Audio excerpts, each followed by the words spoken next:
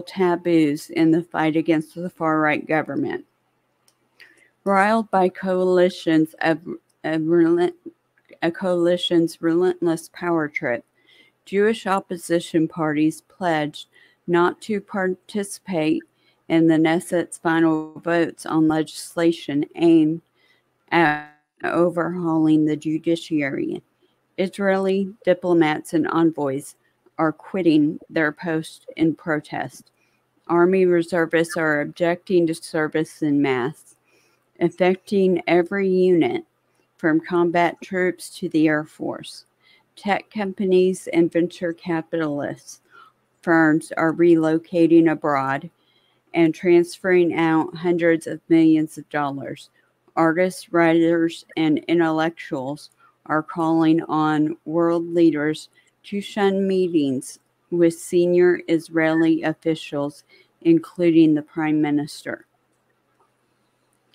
None of these groups will admit it, but this is, by all accounts, one of the most impressive BDS campaigns we've ever witnessed. In the topsy-turvy Israel of today, boycotts. I'm getting echo.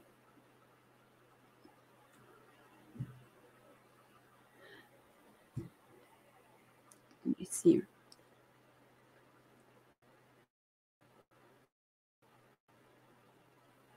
Boycotts, sanctions, through not explicitly named as such, have become central strategies of the Israeli government protest movement. Large swaths of society are not just distancing themselves from the government's agenda, but actually pursuing nationwide disruption and international intervention to stop it. The economy, security, and day-to-day life are all necessary sacrifices in the name of saving democracy. At this scale, the movement has gone beyond merely ending public complicity. It is, in effect, a civil revolt. Ironically, these methods of civil resistance are being encouraged by figures who spent years undermining those who use them. Yair Lapid, a Knesset opposition leader and former prime minister, is continuing to call for mass demonstrations and strikes, and has urged municipalities not to cooperate with certain government ministry units, later describing such political expression as part of Israelis' deep democratic instinct.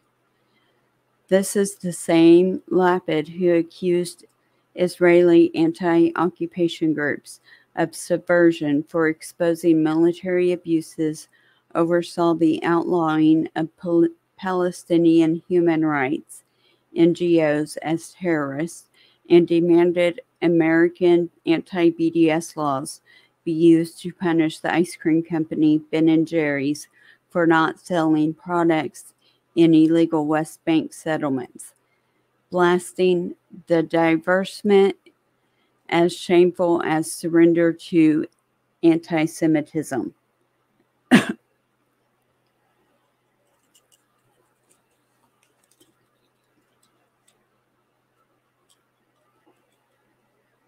Israel's own anti-boycott law, enacted in 2011, now technically hovers over all these new dissidents, enabling any citizen to sue the protesters for causing financial or reputational harm to the state or entities under its control. The Israeli Supreme Court, the institution that the protest movement has been fighting so hard to defend, enthusiastically approved of the anti-democratic law in 2015, calling boycotts a form of political terror, bigoted, dishonest, shameful, and an attempt to annihilate the Jewish state.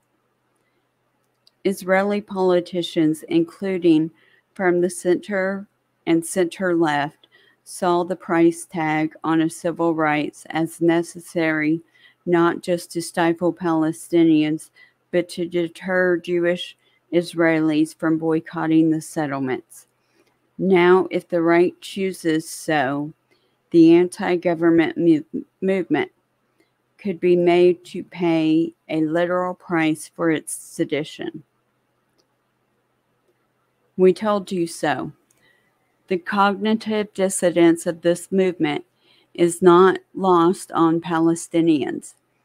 In the 2 decades since the BDS movement was launched, Palestinians and their allies have been smeared, censored, and attacked for calling on citizens, companies, and governments to use nonviolent tactics to pressure Israel into ending its human rights abuses.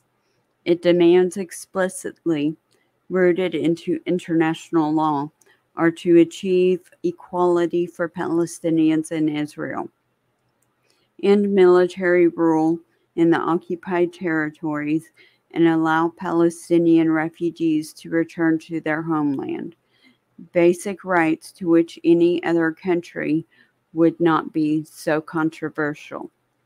However, far from even respecting the right to challenge Israel, BDS has been aggressively denounced as counterproductive, at best anti-Semitic at worst.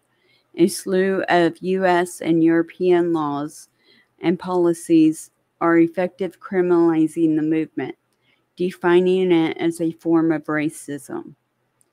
Even liberal American Jewish groups, some of whom entertain the idea of conditioning military aid to Israel, and last week called for revoking the visa of Israel's finance minister, still adamantly insist that they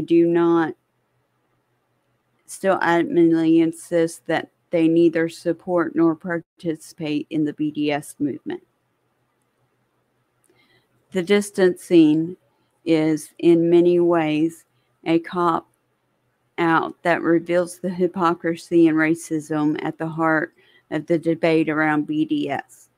It is perfectly reasonable, it seems, to shun Israeli officials, cut off financial ties, and disrupt public spaces when mainstream Jews call for it.